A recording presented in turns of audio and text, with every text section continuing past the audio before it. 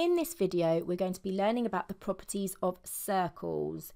We'll be learning how to label parts of the circles, so to be able to name the different parts of them, which will include learning about the radius, the diameter and the circumference. And we'll learn rules such as the diameter is twice the radius. In this activity, we are going to first of all learn about the parts of a circle. In Year 6, there are 3 parts of a circle that you need to be able to identify and name. Next, we're going to look at how you would find the diameter of a circle, and then how to find the radius of a circle. And then we're going to finish off with some word problems.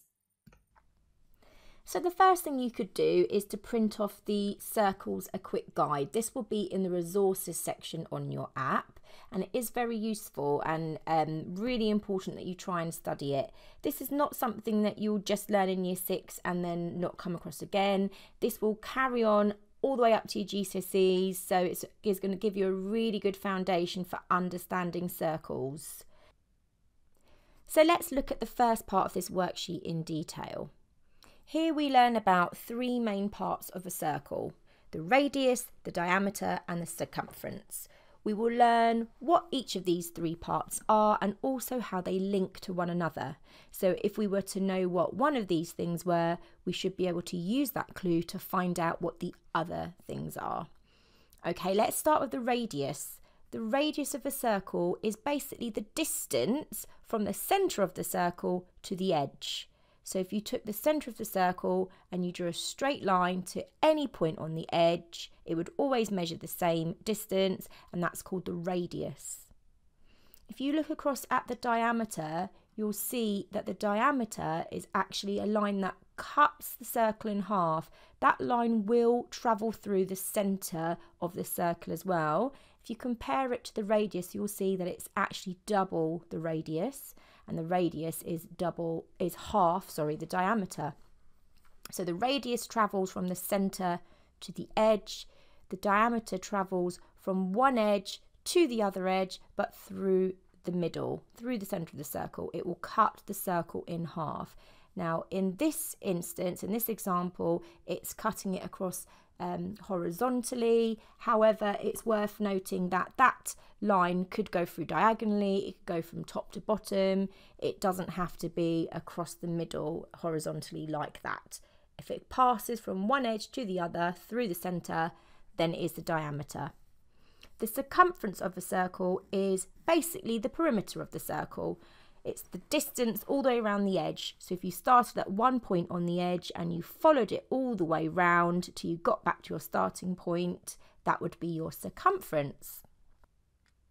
In our first activity, we're going to be finding the diameter of each circle using the clues given. If you feel confident at being able to do this already, then pause the video or skip this section and go ahead on your own. However, if you'd like a bit of help, I'm going to go through an example on your screen now. Remember to use your help box on the side. It's given you the formulas there, so you don't have to remember them. Okay, we're going to start with a circle which has one part labelled. The first thing is to think about what clue do we have? What part of the circle have we got labelled? You can notice that it runs from the centre to the edge. It does not cut the circle completely in half. It doesn't run from one edge to the other. So we have the radius. So we could write down that the radius is 10 centimetres. It's always important when you're looking at any kind of problem that you think about what you do know. What clues do you have? In this instance, we only have one clue, but we know that it's the radius and that it's 10 centimetres. So looking at your formula, how does the radius link to the diameter? We can see that the radius is half of the diameter and that the diameter is 2 times the radius. So we can actually just substitute that 10 centimetres in for R in your formula box. So where it said before D equals 2R, we can put D equals 2. We're going to put a multiplication sign in now because we're not using a letter and a number. So 2 times 10 is 20. So the diameter is 20 centimetres.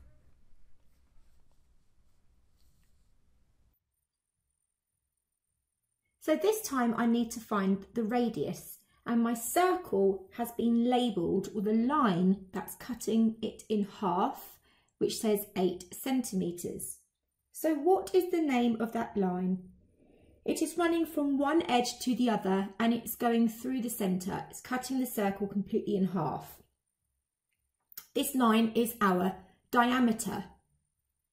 So if I know that my diameter is 8 centimetres, how can I use this to find my radius?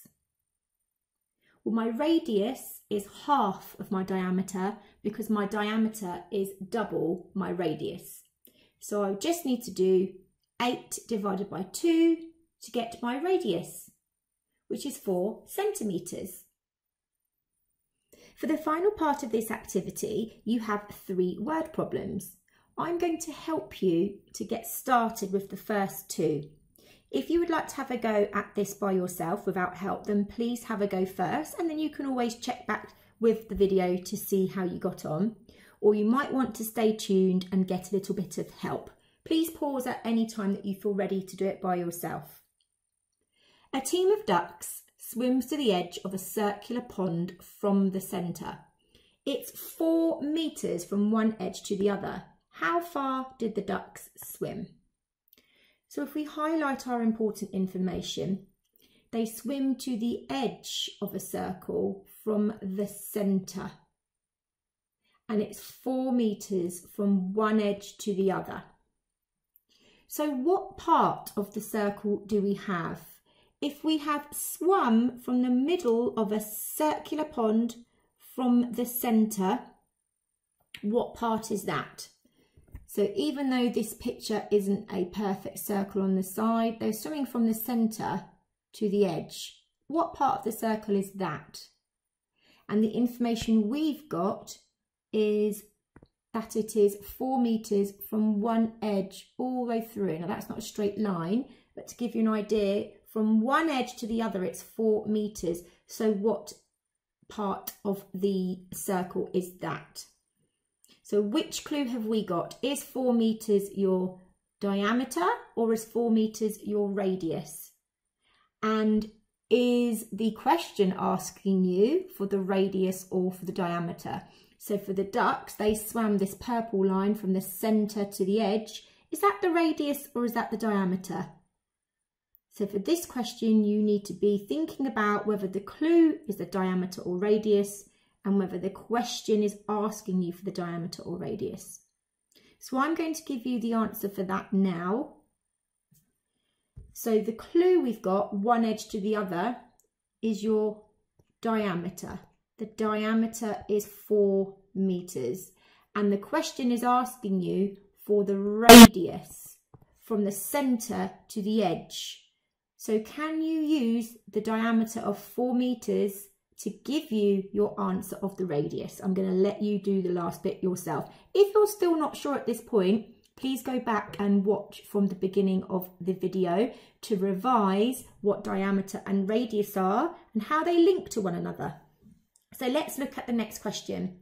A flag is put into the centre of a circular circus tent. The flag is 2.75 metres from the edge. How big is the tent's diameter? So here you're actually told what you need to find. You need to find the diameter. Okay, so you are finding the diameter. What clue do we have? Well, we've got that the flag is 2.75 metres, from the edge. So if we had our circle, it's 2.75 metres from the edge, and we know that it's in the centre because it says in our word problem it's put in the centre. So we know what the radius is. We know that the radius is 2.75 metres because the clues are telling us that it's the centre of a circle and it's 2.75 away from the edge. We change that to 2.75. I've only written 2.7 in.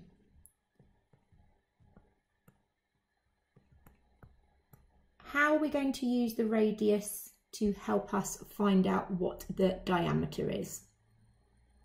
And the final question, question 3, I will let you do that by yourself. You're identifying parts of the circle here, so you just need to tick the statement which you think is correct. Okay, good luck with the rest of your questions. So well done. I hope you've learned something new, and hopefully you now understand how the radius, diameter and circumference all link together, and how when we have clues about one of those things, we can use that to find what the other things are. So when you're feeling really confident, print off the past SATs questions and have a look at the different way this kind of math skill might be presented. Good luck.